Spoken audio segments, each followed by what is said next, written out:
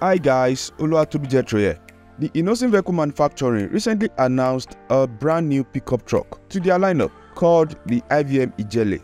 Trust me, this is a big leap for the company. The IVM IJELE is to replace the IVM Granite, which has paid the dues in the Nigerian auto market, and replacing it with a more modern, updated and rugged looking IJELE is like the right way to go.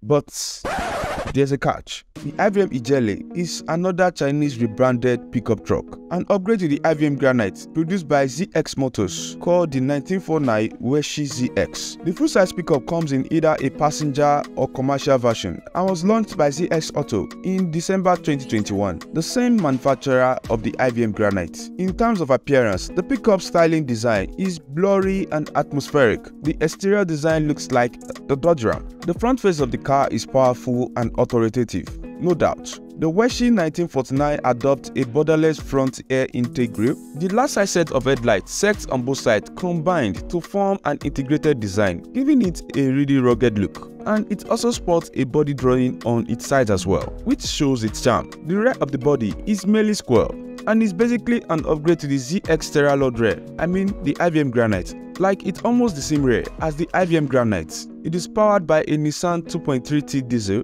and a 2.0 GDI gasoline engine. The 2.3-liter diesel engine is jointly built by Nissan and Renault and has a power output of 163 horsepower and a peak torque of 380 Nm, while the 2.0T petrol engine produces a little over 190 horsepower and a 360 Nm of torque. This choice of engine would definitely make the ZX more reliable, since the engines are from well-known manufacturers. The engine options appear to either a 6-speed manual or an 8-speed automatic transmission. The Weshi ZX 1949 is a pretty loaded off-roader. Having it wear the IVM badge is really cool and satisfying, but I still can't get over the thought that IVM still give us Chinese-made truck as their own. But what are your thoughts about the all-new IVM IJELE, and how well do you think Nigerians will welcome it? Let me know what you think in the comment section below.